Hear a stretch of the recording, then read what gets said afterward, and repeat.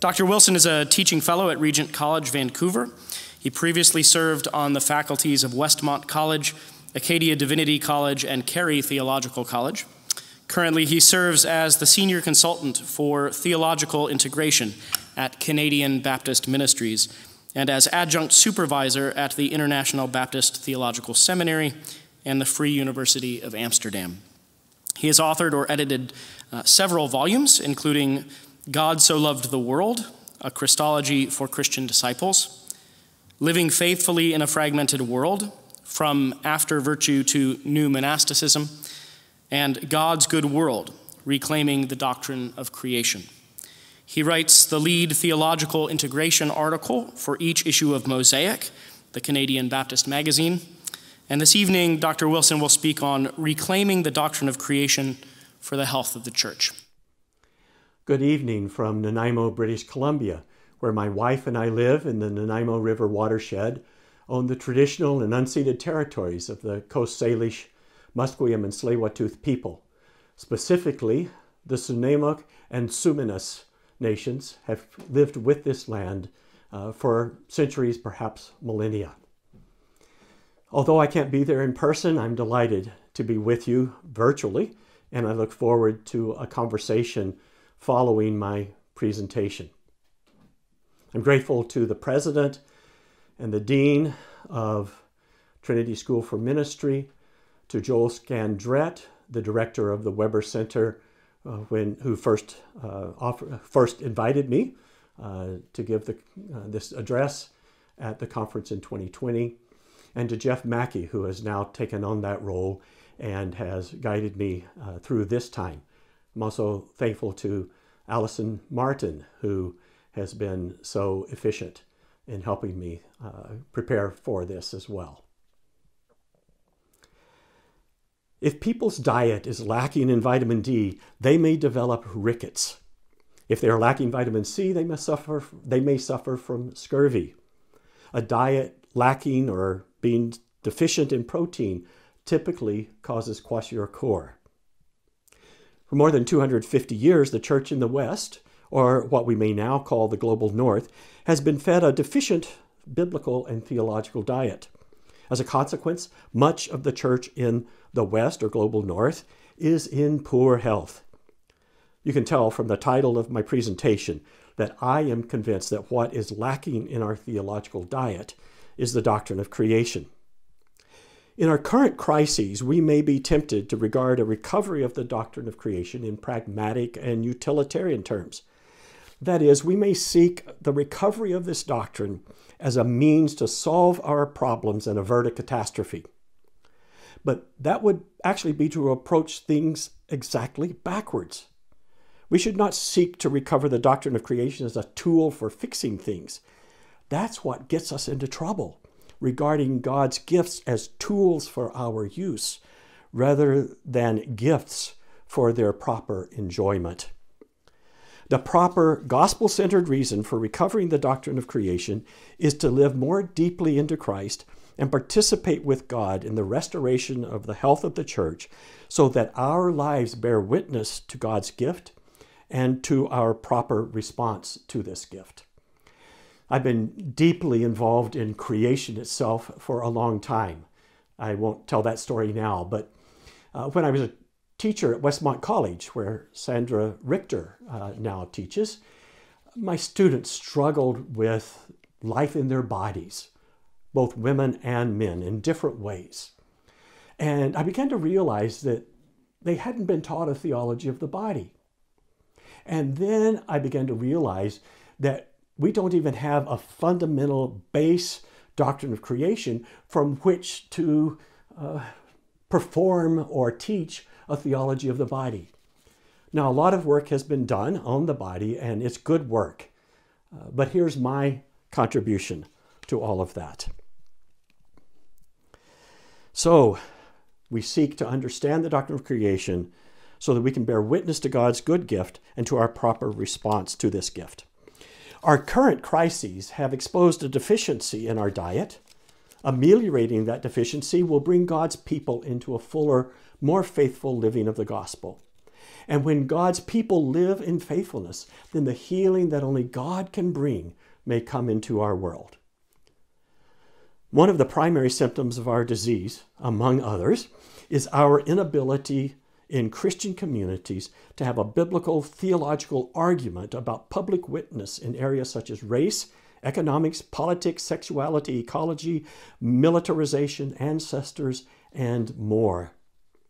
The pathologies that mark such communities, many of our communities, perhaps most, often make God's people a counter witness to the good news of Jesus Christ.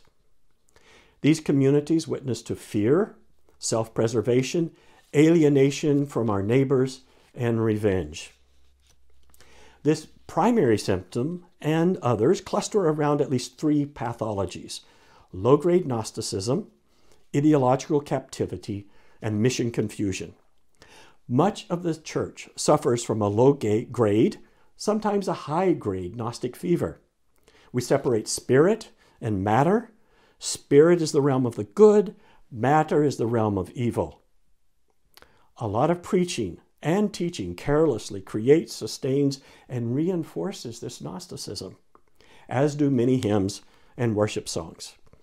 As a consequence, when we separate spirit and matter, our material lives come under the rule of forces other than Jesus Christ. We may proclaim a message of salvation, good news, with our words, but our deeds, under the rule of other powers and principalities, creates a tsunami that wipes out the words that we speak. Thus, a second set of symptoms clusters around ideological captivity. When Christians do not have a mature, robust doctrine of creation integrated with our other convictions, then our life in the world is extremely vulnerable to ideological perversions of the gospel. If we have not been shown, and if we do not show others how to live in the world as God's creation, then our economic, political, social, sexual lives will be ruled by principalities and powers. Ideological captivity is an equal opportunity disease. It will invade wherever it finds a weakness. Indeed, one sign of our vulnerability to ideologies is our facility in typing various Christian communities, left-wing, right-wing, conservative, progressive, libertarian, and so on. It is tragicomic, maybe simply tragic, that the church's public presence and witness are known more often by our political affiliation to a party rather than to the kingdom of God. A third set of symptoms clusters around our confusion about the mission of God's people. 2 points of tension are clear in current discussions. One is our commitment to ecological action. More and more Western Christians are beginning to acknowledge the damage that we have done to God's creation, including humankind. But actions and reactions are typically guided by pragmatic considerations about our future and by the same Promethean myth that got us here. We created the problem, therefore we can solve it. Moreover, creation care is sometimes offered as an option to the gospel. Like an upgraded stereo system in a new car, creation may increase our enjoyment of life with God, but it is still optional. The second point of tension in our mission confusion is what has historically been framed as the relationship between evangelism and social action. There was a time in history around Lausanne I and following when such a frame was necessary. But in many quarters, we have become bewitched by this way of stating the issue. In its extreme, this bewitchment leads to other forms of captivity and reductions that once again make the church sick and incapable of joyful invitational witness to the whole gospel. When we do not have a clear mission rooted in and growing out of God's work of creation, we have a tendency to reduce the gospel and become either word people or deed people.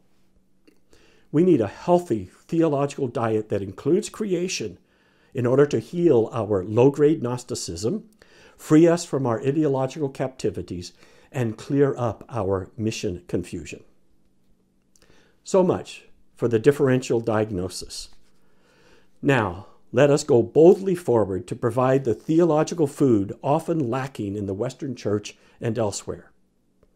As I add creation to our meal plans, I hope that you will see how pleasing and beautiful and even tasty the gospel is when we add this one thing that has been lacking. And so to reclaiming the doctrine of creation. Here we will happily be ancient future in a way.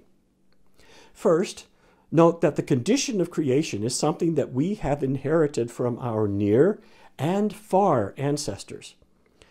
When we acknowledge the increasing devastation of life that results from human activity, we may be tempted to lay it almost entirely at the feet of modernity. To an extent, we must resist this temptation. Yes, some aspects of modernity have accelerated and deepened the devastation of life. But the problem is more ancient than the last few hundred years. As to the future, we are becoming ancestors to those who will come after us. We must ask what their future is, not just environmentally, but theologically. Our present crises reveal to us the cosmic contest that has been won by Jesus Christ, but continues to this day. Our ecological crises are one battleground in this contest. Even if we somehow found the actions and will to overcome our ecological crises, but did not recognize these crises as a call to right alignment with our Creator and Redeemer, it would profit us nothing.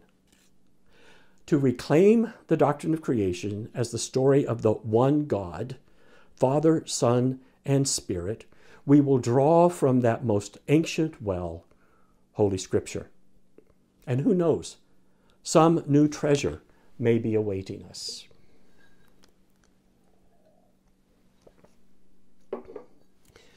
As we do this, we must listen to what the Spirit is saying to the people of God. We must learn how we came to this place and time and offer an ancient future faith for living in these times and onward that, first, glorifies the Creator God, Father, Son, and Spirit. Second, makes disciples of Jesus, the Messiah, in the whole of life and in all relationships. And third, bears witness in word and deed to the good news of Jesus Christ for all things.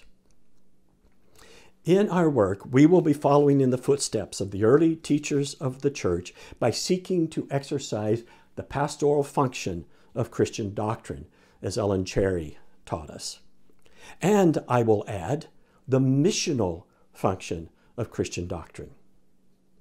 In God's good world, I mix together three ingredients necessary to reclaiming the doctrine of creation for the health of the church. Fully integrating the work of God in creation and redemption, what I call there the dialectic of the kingdom, which I talked about this morning, practicing the Trinitarian grammar of creation, and rereading Scripture as the story of Jesus Christ, through whom and for whom all things are created. That's the heart of God's good world as I now understand it. This morning, I presented a portion of those ingredients and set them in a context slightly different from the book. I encourage you to read the book for yourselves. When I first started writing books, I thought I shouldn't promote them. I thought that would be an act of pride, but then I realized if I didn't think they were worth reading, I shouldn't publish them. And if I thought they were worth reading, I should encourage people to do that. So that helped me take care and resist pride. The second thing I thought is that promoting my books would be maybe an act of greed. And then I realized that I make about $1 for every book that I sell. And that took care or helped me resist the sin of greed. So I encourage you to read the book. Tonight, however, I am going to tell the story of creation in another way. To recover the doctrine of creation for the health of the church, I will later tonight invite you to the practice of convivience. Convivience is the repentant, joyful, communal life that becomes a reality when our lives are joined to the life of the Creator. I grew up in Southern Revivalism. You always ended a sermon, and this is going to get close to a sermon, you always ended a sermon with an invitation. So be ready for it. To enter into this life of convivience, we must first listen to the story of creation. To tell the story of creation in a way that we might hear it anew and enter into a life of convivience, I invite you to see and hear creation as comedy, tragedy, and fairy tale. Some of you may recognize or recall Frederick Buechner's lectures on preaching, published as Telling the Truth, the Gospel as Tragedy, Comedy, Fairy Tale. I have creatively appropriated that scheme, but I've changed it. It's the story of creation, and I have reversed the order of tragedy and comedy, and you'll see why in a few minutes. Tragedy, comedy, and fairy tale. In telling the story this way, I aim to recover for today the vision and practices that I have learned from the early teachers of the church. Bob Weber and I almost became colleagues at Northern Seminary, and this conference honors his vision. Bob and I had a long lunch together and talked about the projects that we might work on if we were colleagues. One of the things that we talked about was the little book that was one of the last, perhaps the last book that Bob published, Who Gets to Narrate the World? So tonight, let's see what this narrative of creation as comedy, tragedy, and fairy tale can teach us. We begin with the comedy of creation. One of the mistakes that we have often perpetuated is to begin with tragedy, as Buechner does. After all, isn't that the story we live in? Look around you. It's tragic. And so after a brief nod to Genesis 1 and 2, we get on to the main story that begins in Genesis 3, tragedy. But that isn't where Scripture begins. In the beginning, God. And the first two chapters of the story are not tragedy. I noted that this insight is rooted in some of the early teachers of the church this morning. But consider, think about Genesis 1. What? God just spoke and it happened? If we weren't so caught up in anxieties about this text, we would laugh our way through reading these chapters. Wait a minute, you can't create light before there's a source of light? Oh, he just did. And look at how it all fits together. How wonderful, how delightful. It brings a smile to my face, and it should. And the story of Adam, the man trying to find a companion among the animals, how funny is that? And then Creator makes a companion from the man's own body, and the two are to become one. If we had time for a leisurely comparison of Genesis to the Babylonian account of the beginnings of this world, in something called the Enuma Elish, the comedy of Genesis would be even more striking. A brief comparison will have to suffice.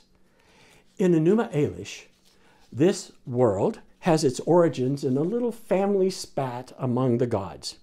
As the generation of the gods collide in violence, the death of one god results in her body being shaped into the world we have today, and the blood of another god being used to form humankind in order to free the gods from the burden of caring for this accidental world. It's a story of chaos, burden, violence, jealousy, plots and counterplots, betrayal and killing. There are times when we would laugh at how petty the gods are, but we would be laughing in terror that this might just be the story of the world. Now think of Genesis 1 and 2. Order, blessing, peace, harmony, goodness. In short, creation. And what about the comedy of Genesis 1, 26 through 31? Really? The Creator hands over responsibility to two creatures? Now, that's funny. Why would the Creator, who has brought into being something so special and beautiful, assign its care to two creatures?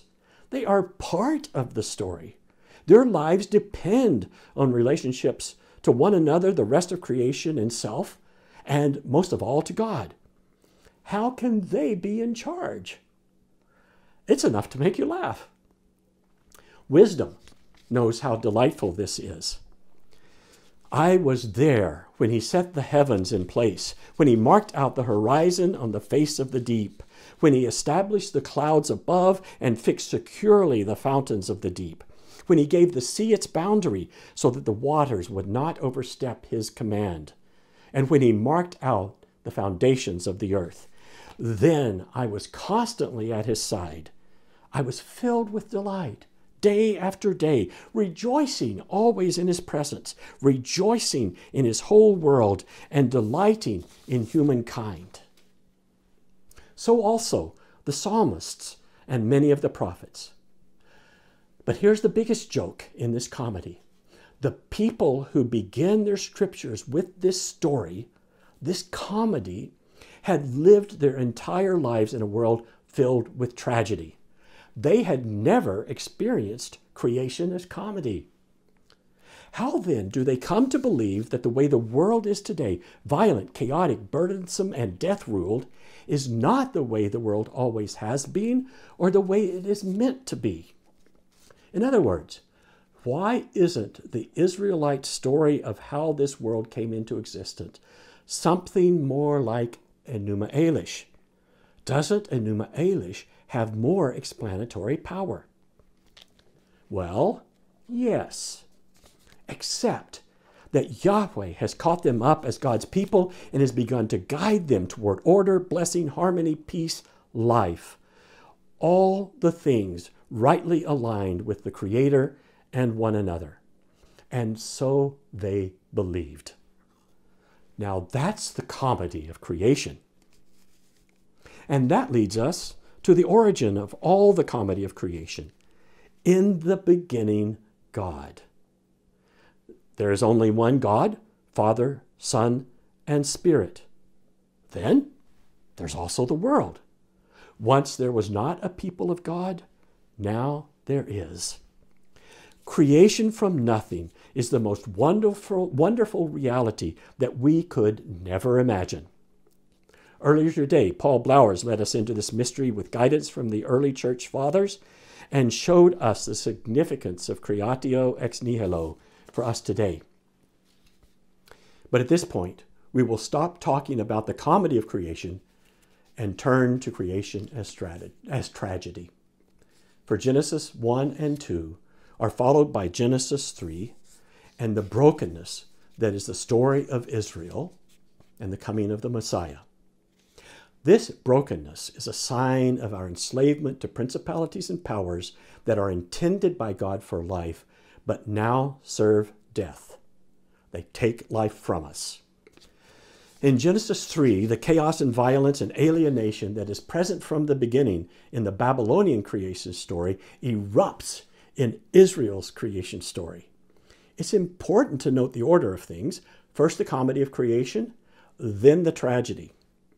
Enuma Elish operates with the conviction that the way things are today is the way things always have been and always will be. Genesis reveals that the way things are today, chaotic, violent, burdensome, death-ruled, are not the way things always have been. And that's not the end of the story. Let's pursue greater clarity as we consider creation as tragedy. What was once harmonious, orderly, blessing, life-giving, is now fraught with unending conflict, unmanageable chaos, manifold burdens, and the rule of death. This is indeed a tragedy of cosmic proportion. All of creation bears the crushing weight of this tragedy. We could say that tragedy becomes our story because we humans fail to see and accept and live our lives in the comedy of creation, in the comedy of creation. We believe a different story and become captive to death. we who are God's people bear this burden in lament. We cry out, we sob, we plead for justice and mercy, we confess our burning hatred and dreams of payback. We do all of this as lament directed toward the one who we believe is responsible for the original comedy of creation, because we know that the circumstances, events, emotions that give rise to our speech, all that causes our lament, is the mark of creation as tragedy. If creation had not begun as a comedy, what we experience today would not be a tragedy. It would simply be the way things are. So our lament is also an act of confession. The world should not be this way, and we lament our part in the brokenness. As an act of confession, it is a cry for the wholeness of life that is the gift of the Father, Son, and Spirit. Our lament also witnesses to our trust. Lament is properly lament only if it is directed to the Creator God. In lament, then, we bear witness to the one who is with us in tragedy, hears our cries, and makes things right. Such a hope arises from the conviction that the way things are is not the way they are created to be. It arises from belief in the comedy of creation. Lament teaches us that what is wrong is not merely a human tragedy that we humans might possibly make right. Lament teaches us that we are in the midst of the tragedy of creation. Only Creator can make things right. Lament is the practice by which the Creator continually reintegrates us with life that He has given to creation and with our mission as God's people. Our witness as God's people in lament is to bring the realities of this tragedy into our practice of lament. Let us lament the loss of so many plants and animals that have been a part of the comedy of creation. Let us lament human greed and injustice and fear that deepens the tragedy of creation. Let us lament the loss of lives that results from our commodification of the gifts that God has given. And in all our work to align our lives and all of creation with God's purpose, lament sustains us even when the brokenness breaks us. But lament also realigns us with creation and the life that God gives. So lament is not the end of our mission, but its restoration. The story of Job is the means by which God reclaimed me when I was a lost 21-year-old. It is also the story that brings things together at this point. Job's story does not explain suffering. Rather, it urges us into a different story altogether. Tragedy marks Job's life, and he laments. Oh, he laments. Even after his friends tell him he has no right to lament, he keeps on. Lament after lament. Anger, pleading, accusing, weeping, loathing. The tragedy and lamentation of Job stretches out for 36 chapters. Except that strange, anomalous chapter 28, the hymn to creation. What is that doing in the middle of all this tragedy and lament? Well, it's doing exactly what we've been learning. We can recognize our circumstances in the tragedy of creation only by locating tragedy as a subplot, an intruder in the comedy of creation. In spite of how it feels to us in the midst of tragedy, tragedy makes only a cameo appearance in the story of creation. This is not to dismiss or trivialize tragedy and trauma and evil, but to locate these as Scripture does. Think of Romans 8:18-21. I do not consider our present sufferings worth comparing, Paul says. The story of Job drives this home in chapters 38-41. Surely this is high comedy in the story of creation. And Dr. Richter led us into some of the text this morning. The possibility that Job would know the answers to Creator's questions is laughable. And the pictures of Creator and creation should cause delight. Job gets it. So also does Jonas Musamba, a pastor in the North Kivu province of DR Congo. His work is based in Goma, where the volcano Mount Nyiragongo recently erupted. But in recent history, North Kivu has also been a place of genocide and horrendous evil. Pastor Musamba struggled with being present in the midst of so much deep trauma and longed to bring some healing. In his creative thinking, he considered the 4 relationships in Genesis 1:26 through 31 for which humans are created: with God, with one another, with non-human creation, and with self. As he sought God's wisdom, he learned that healing does not begin with a relationship with God, since God seems to have abandoned the victims. Nor can it begin by establishing a relationship with other humans, because other humans inflicted the horrendous evils and trauma. And it could not begin with self, because most trauma victims create or project a false self in order to survive.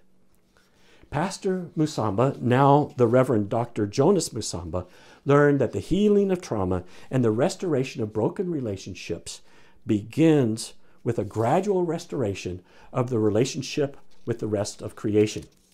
A pleasing fragrance, a cooling breeze, lush vegetation, a cacophony of animal life. These things begin the process of healing as traumatized bodies become once again mediators of goodness.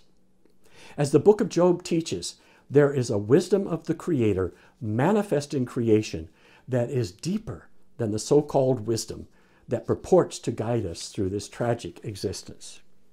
In Job's final speech, he repents. His repentance is rooted in his realization that although his lament was justified, he did not know that his story, his tragedy, was part of a larger story, the story that the Creator teaches him and us in chapters 38 through 41. God rejects the words of Job's friends because they denied the tragedy of creation. God affirms Job's words because Job clung tenaciously to the reality of the tragedy of creation. What Job caught a glimpse of and what caused his repentance is the greater story that he and we are part of. The ending of Job that has puzzled and troubled so many points us back and propels us forward. After Job had prayed for his friends, the Lord restored his fortunes and gave him twice as much as he had before. The Lord blessed the latter part of Job's life more than the former part. After this, Job lived 140 years. He saw his children and their children to the 4th generation. And so Job died, an old man and full of years. If creation begins as a comedy disrupted by tragedy, then its telos is a fairy tale? Isn't that an apt description of the end of Job? Job died an old man and full of years. What an epitaph. But that's not quite the fairy tale ending, is it? They live happily ever after. That's the fairy tale ending. Here is a good place to be reminded that we are not fitting creation into some preset notion of comedy, tragedy, and fairy tale as if creation is just the best version of each of these. Instead, I am using each of these to pierce through the assumptions about the story or stories that we are caught up in. My purpose is to uncover and reclaim our convictions about creation for the health of the church. Perhaps this is clearest when we consider creation as fairy tale. Creation as fairy tale is incredible, but not unreal. In Greek drama, comedy typically ends in a bacchanal. Everything has turned out all right. Let's party. Let's live. Creation as fairy tale offers a different ending, a different celebration. In J.R.R. Tolkien's classic essay on fairy stories, he offers a compelling account of the Christian story as eucatastrophe. Yes, that's right. But what is missing in Tolkien's account, perhaps unexpectedly, is the comedy of creation. For him, tragedy is the highest form of drama, and eucatastrophe resolves tragedy. But again, how do we recognize tragedy if we don't have comedy? Eucatastrophe is not merely the overcoming of tragedy. It is the final end of comedy. In the biblical story, the apocalypse of John does the job of fairy story. It teaches us to see our world in a new way. Creation as fairy tale, of a sort, is offered to us in a series of visions in chapters 17 through 21 of John's Revelation. These chapters do not give us a chronological sequence of events. Rather, they offer a series of visions that teach us to see our world now in light of its telos. We will consider three of these visions. The first is the fall of Babylon. In the Israelite imagination, rooted in history, Babylon stands for all the violence, chaos, brokenness, and evil of this world. We have already seen that such a world is the vision of Enuma Elish, the founding story of Babylonia.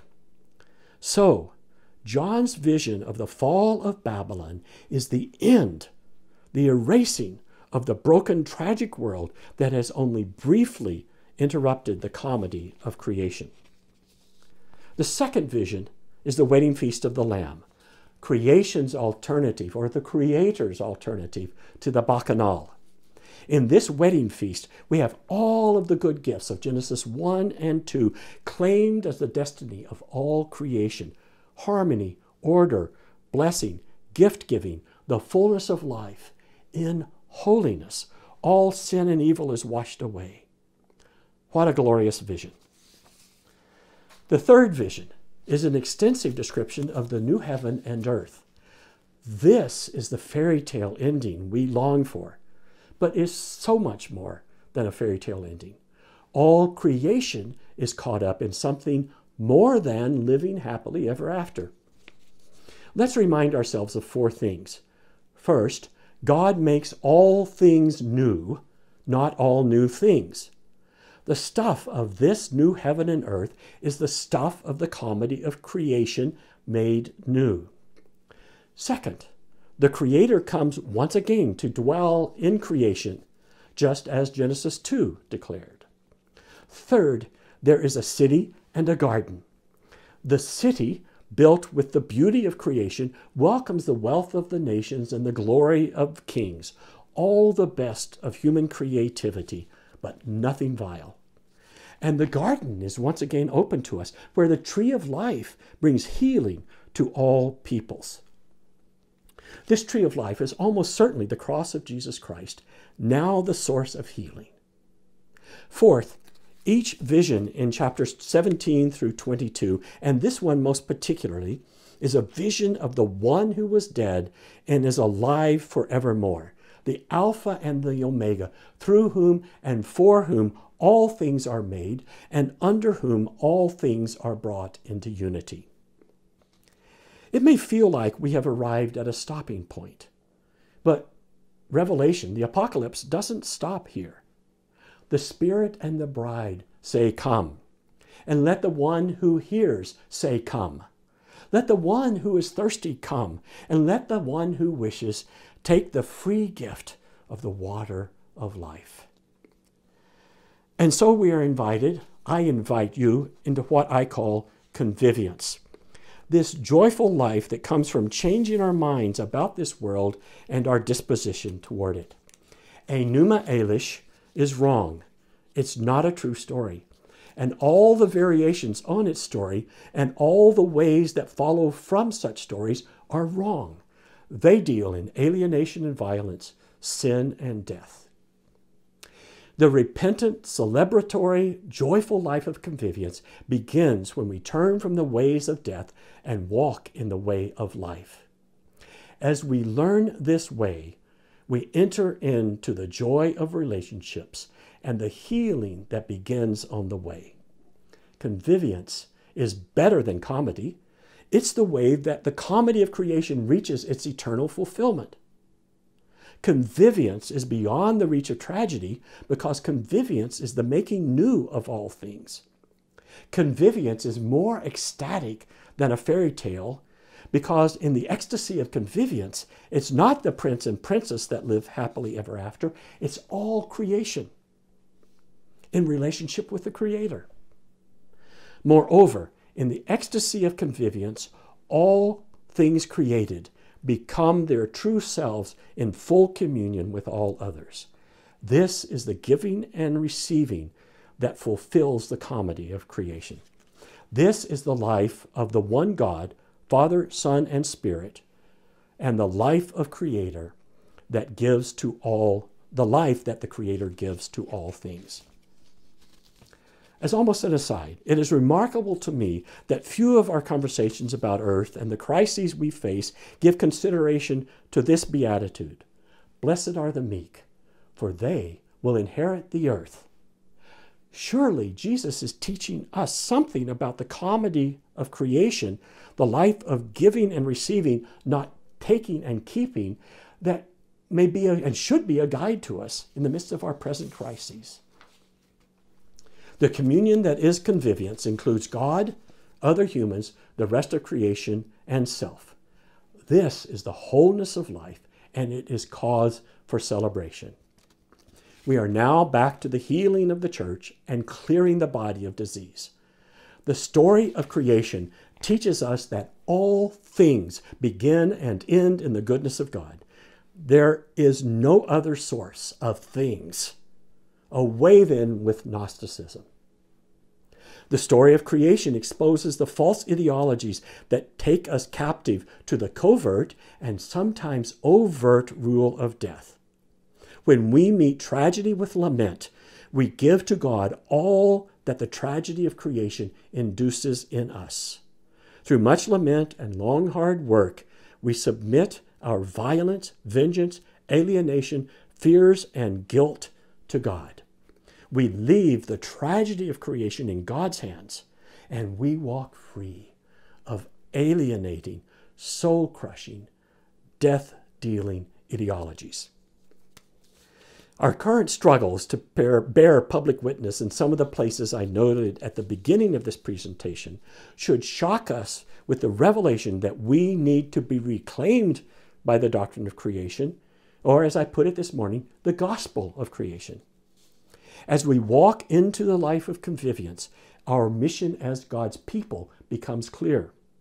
In the comedy of creation, God calls God's first people to 4 relationships. In the tragedy of creation, these relationships are broken. Sorrow, suffering, pain, and death follow. In creation as fairy tale, sort of, the tragedy of creation passes away and the comedy of creation reaches its fulfillment. So the life of the people of God in convivience is simply the gift once again to fulfill the mission that God gave God's first people, to live in full, harmonious, life-giving exchange with God, other humans, non-human creation, and self. To take one immediate example, in this call to convivience, we care for creation by seeking the fulfillment of the purpose of creation, not because we can fix the problems of creation. Only the Creator can bring and has brought healing to our broken, death-ruled world. This is God's good world. It is creation. To seek the fulfillment of the rest of creation in convivience leads us to the recognition that the rest of creation also gives life to us, and through us and our rightly aligned lives gives life to other humans. To give up our lives in service to the rest of creation, because we are serving Creator, is to find our lives. Such giving bears witness to and participates in the telos of all things in God. Reclaiming, or better, being reclaimed by the doctrine of creation, calls us to practice convivience because it is the mission that God gives us. Through our lives of convivience, rightly aligned with God, we will become people who give life to other humans, to non-human creation, and even to self. And in this giving, we will also receive life. I leave you tonight with something else to ponder. All that I have really been describing this evening is true worship of one God, Father, Son, and Spirit. Created life as convivience beyond comedy, tragedy, and fairy tale is reenacted whenever we worship. Praise and thanksgiving, lament and confession, assurance and pardon, the unity that we witness to every time we come to the table, the stuff of creation, bread and wine, as the means by which the gift of Christ is received by us, our giving of our bodies for this time and these practices of worship. This is the most real world made new and given by the one Creator, Father, Son, and Spirit. May we be reclaimed by this reality for the health of our communities and our witness. Thank you.